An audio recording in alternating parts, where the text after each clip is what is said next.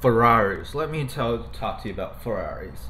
I said it before and I'll say it again, and I completely believe it 100%. Ferrari's exclusive diecast steel is awful for collectors, but an incredibly devious, but ingenious marketing plan on as far as Ferrari is concerned. It makes getting their diecast models extremely difficult, but it means like getting every single Ferrari, be like, oh my god, I finally tracked down a Ferrari and bought one. Well, a Ferrari diecast, a tiny little toy slash model, not an actual Ferrari, which is I don't know, really expensive. I don't know how much. I don't really need to know. More expensive than I can afford. So if you want like diecast models of Ferraris in 164 or roughly 164, there's just not that many methods, right? You can track down these old Hot Wheels models made before 2015. I think Hot Wheels lost their, or slash Mattel lost their license in like 2014, right? That's the last year they produced Ferraris. You can track these down. They're nice enough, but in Hot Wheels fashion, you have like unrealistic proportions. You have like larger rear wheels and all that. It's they can be nice, and most people that collect diecast go for Hot Wheels anyway, so they're not going to look super out of place in your collection. There's a lot of them. Some are more expensive than others. See, Enzo probably one of the more expensive ones. The Lafayette probably even more so. Obviously, there's old Matchbox Ferraris as well. If you want something that's more contemporary, you can get like Barago, which are nicely made models. Nicely made toy cars, actually. They're really nicely detailed. They have the full deco, but it's way too big to look nice next to like either a true 164 or a 3-inch, for instance, Hot Wheels level of models, which is yeah, just not gonna look right. Obviously, the Meichong Group also sub-licensed Ferrari to Tomy International, Takara Tomy, Tomica, whatever, and they make nice models as well, right? These basic models in the US probably, well, it's hard to say, but like this Ferrari 4 car set was 2 488s and 2 LaFerraris. You can get them for like under 30, which is an okay price. These are really nice. I mean, not really my thing. I don't know. I've been talking to people on Reddit and everything. It's like people just think they're like overpriced and whatever. I mean, I get that, but it's just like it's done differently from other high-priced 164 diecast. This is like different from car culture, from Hot Wheels car culture, or different from Johnny Lightning, because these are not designed to be model cars. These are designed to be toy cars. So they roll extremely well. They have suspension. This one doesn't, but a lot of them have moving parts and all that. They're designed to be toys, high-end toy cars, but toy cars nevertheless. So if you can compare to like an Auto World, it's not gonna, like they're just going for different things. And these still aren't really a focus of my collection. I have a few basic Tomica models, and they're not going to be the bulk of my collection, but I feel like they're nice to have, like it's. And one thing it has over Hot Wheels and even premium car culture models, you get the well, you get full deco, but you obviously get full deco in car culture as well, but you actually get like lens details. So this is nice. Like the vast majority of premium Hot Wheels don't have this. And you have realistic proportions, which a lot of Hot Wheels, even the premium ones, don't. Obviously you're not expecting Hot Wheels to be true 164, but even the premium models don't have the realistic proportions. Obviously people complain about Tomica, especially basic Tomicas and their wheels, but honestly it's so much easier to just pull the wheels off and switch better wheels, even like premium wheels with rubber tires. It's so much easier to do that than like shave off and like remold unrealistic proportions. That's just not gonna happen. So I don't know, like if people are really want like model cars as well as real just model like detail, I feel like even basic Tomicas will be better way to go than like premium Hot Wheels, just because like they have realistic proportions, and they also tell you the scales. It's just easier to I don't know. These are not going to be the bulk of my collection anyway. Obviously you also get Ferraris in their Tomica premium lines, which are much nicer moving parts for people that care about them, as well as just more realistic looking wheels while still plastic look really, really, really nice. And obviously you also get Atomic Limited Vintage, which the Ferrari ones are just super expensive. Like they're not, um, they're different from like the more quote unquote standard Atomic Limited Vintage releases, which are like 23 bucks. Considering like their original price in Japan, obviously if you get in the United States, it's probably going to be more than 23 shipped to you. Yeah, those ones go for like easily go for like 60 bucks, which I feel like it's a bit annoying, it's unnecessary. I love their F40. I think it looks really good. It really doesn't need the opening engine details, right? And if you've seen it, like the engineering details, especially the hinges, actually show up on the models, it just doesn't look as realistic. Which Atomic Limited Vintage usually is a great blend between like a toy and an insanely accurate model. I mean, I still want that Ferrari F40, but I feel like it's might have benefited from not having the opening engine cover. I don't know, just my opinion. I still want to get it someday, but it depends on what kind of price I see, because they're going like on eBay, they're going for like $100. I need to check like the Chinese market and like the Japanese market. Hopefully they're cheaper ways to get them, but I don't know.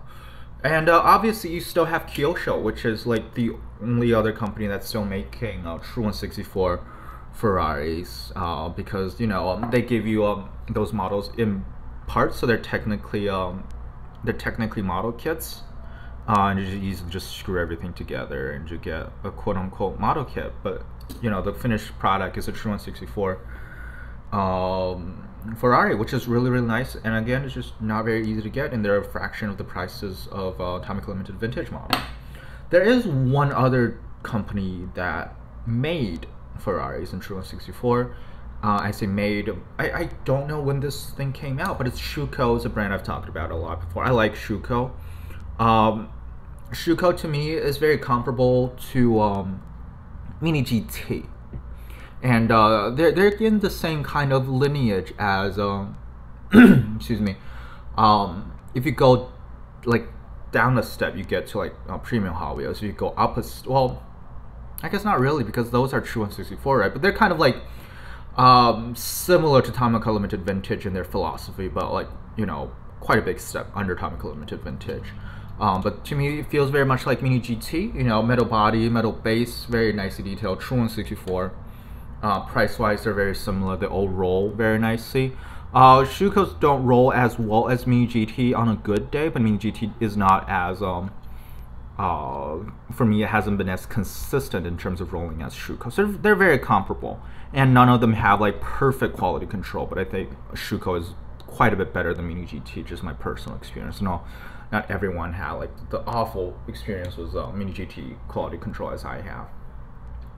I have how many? 7, 8 Mini GT models now, and like one of them is perfect. There's a couple. There's like 3 or 4 I consider passable.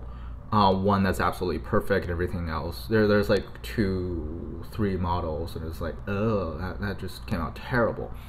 But Schuco for me hasn't been perfect either, especially in terms of paint, but much better experience than Mini GT. Again, your mileage may vary, and this one is the 458 Italia, and as you can see, it came out in one of those window boxes, signifying it's not a US release. It's not their Miho exclusive one. This is their normal European release. You can see Ferrari 458 Italia edition 164.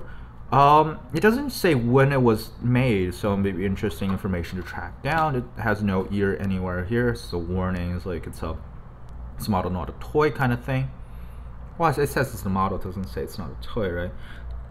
The English is partially covered, but Sammler Modell, so collector's model, nicht geeignet für Kinder unter 40 Jahren. Yeah, I mean, still, it doesn't say it's not a toy, I guess, but it says like a collector model. But it was funny, I never realized Schuco is owned by a company called Dicky Spielzeug, meaning Dicky Toys, which it's very immature of me, but I just thought it's funny. So I think its packaging is interesting as well, and I'm not the biggest fan of it. I like it's like a window box instead. I like boxes more than blisters, and I know like blisters and cards are a bit more American thing. It's not really. I'm not in love with those, but it's different. It's like Sirens was like a just everyday thing in New York City. You can see it does not have like anything it doesn't have like a plastic covering that keeps it in place. Instead, it uses a complicated system of like, you know, this goes underneath here.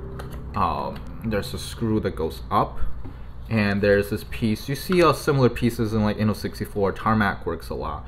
You know, it holds on to the model, and you put it in here, and you put the this piece in, and you screw it up. I don't know the point of this. Like with Tarmac works and like Inno 64, you know, it's like a nice acrylic display box with like the plastic bottom piece, like, you know, like this, you know, you can it's a nice display. This is just like a cardboard window box. What's the point of that? And it just feels like just a waste of budget to have like those screws and everything. And it also impacts the car, you know. Has a very long, I don't know, strut, you can say, just poking out. I mean, this is like a larger car, so it's fine. You're not gonna see it vast majority of times. Maybe like you're doing like this angle. Like this is very, very, very low angle, so I don't think anyone's gonna encounter this. But it's just weird. Like, what's the point? And I don't understand that. But it's interesting, right? And for the US releases, even though they don't come in those window boxes, they still have the strut underneath, which is a bit annoying. And they're going to be more noticeable on cars. For instance, the Land Rover Defender was like a taller wheelbase, or like smaller, like thinner cars. But here it's not that noticeable. This thing is not going to be, it's going to be a little more expensive than your typical Schuco. If you look for it on like secondary market on eBay, it's probably costs like 16, 17 shipped. If you compare it to like the regular Schuco prices, it's a bit more expensive to compare it to like other True 164 or like just premium Ferrari diecast. It's like nothing.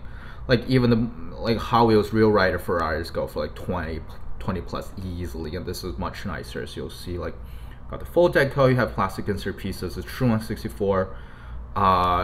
You know, it's got everything. So like if you can justify paying like 20 bucks for a Hot Wheels, you can easily justify paying like $17 for this. Just in comparison, for instance, this is whatchamacallit, Speed Machines 333 SP. I mean, it's a Ferrari, a Dallara, whatever. Dallara made it for Ferrari, you know. So it's a Ferrari as far as I'm concerned. Got the Ferrari badge, whatever, right? This was one of the cheapest Speed Machines I could find, and this was like almost $20. This is just the Schuco one is obviously just much nicer, and for someone who definitely has a value on like proportion as well as scale, I think this is like a no-brainer. Now this came out in red and yellow. I got the yellow one because the at least the image I found on eBay, it shows like the red is a weird shade of red, but like I did a bit more research after that. It turns out it's like just standard Ferrari red, so I might track that down in in the future, just have this pair, because it's a really, really nice pair. I got this. I didn't expect a ton, you know. Schuco is not like Taco Limited Vintage or Kyosho, but this is really, really nice. You can see lens taillight details on the front, really nice. You can see the tiny Ferrari logo. You see the Ferrari on this side. Got nice realistic rims. The red version of this car have like silver rims, which I think look nicer, just a bit more contrast with the tires. You can see yeah, you can see that how nice the windshield wipers are. You can see like nice interior. Got some fingerprint on the windshield. There's a bit of a thing on here, which is like really, really minor. And you can see how detailed the engines are. I think it might say Ferrari. I'm not perfectly sure, but it's like really sharply painted, like the writings on the red part, as well as like all like the red paint and silver paint. Really, really, really nice. Schuco paint is not always going to be 100% on point, but in this case it is. And you can see like the Ferrari right here. Again, it doesn't really pick up on the camera. I do apologize. The Ferrari horse at the back. You can see the backlights are lensed as well. You can see the bit of a silver paint on the light as well. You can see the exhaust ports and even more printed detail. It's just all overall really nice. And on the underside, it's a metal base as old Schuco. You can see a bit of the paint is not perfect down here, but God, who cares? I don't. It says Schuco. It says 164 made in China. Oh wait, no, Ferrari 458 Italia. But I'm pretty sure all of these are made in China. I'm not pretty sure. So yeah, overall, just like a really nice true 164 Ferrari, and you don't come across them very often. Basically, like I said, if you want true 164 Ferraris, you basically have two choices: Kyosho or Atomic Limited Vintage. Obviously, Kyosho has a lot more offerings. Atomic Limited Vintage is really nice. You know, you get suspension. Well, not all of them, not all of the Ferraris, but a lot of them. You get suspension. You get like moving parts. You actually get like playability. Well, I think for the Ferrari ones, because you make them themselves, I think the Kyosho ones all roll really well as well.